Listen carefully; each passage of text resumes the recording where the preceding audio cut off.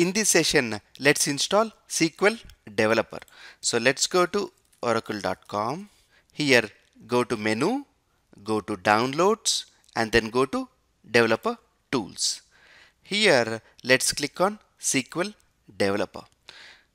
And here we got various versions.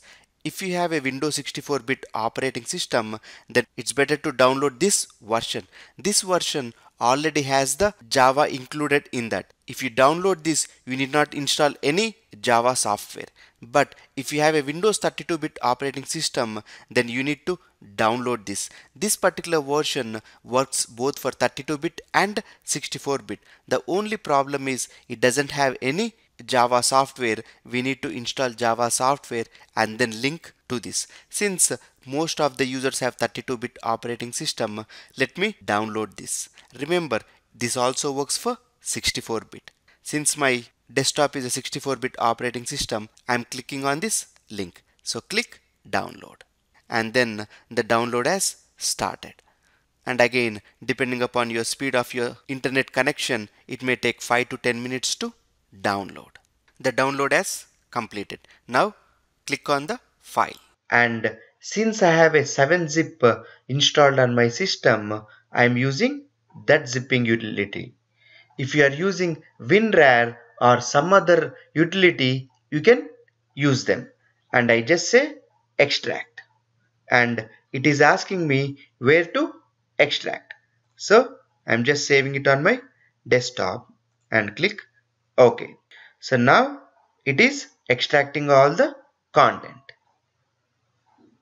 The extraction has been completed. Close your 7-zip, go to your desktop, and you see a folder called SQL Developer. Okay, click on that folder and you'll see an exe file called SQL Developer. So now let's open SQL Developer. Okay, so mine, because I previously installed my SQL Developer, it did not ask for any Java path. But if you are configuring Oracle SQL Developer for the first time, it asks for the path of the Java where we installed. You remember in the last session, we installed Java in a folder.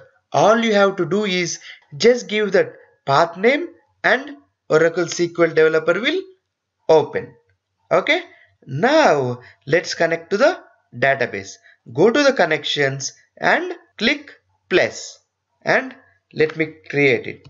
Let me call it as my connection, and the username is system.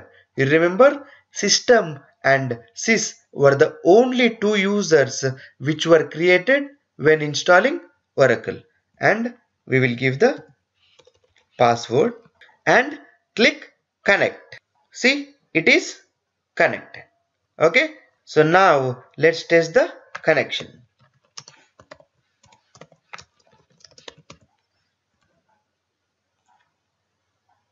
And X. Okay, now we are connected to the database.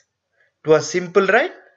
Okay, in the next session I'll help you in creating a new user called inventory, and I will make sure we run all the scripts necessary for this course.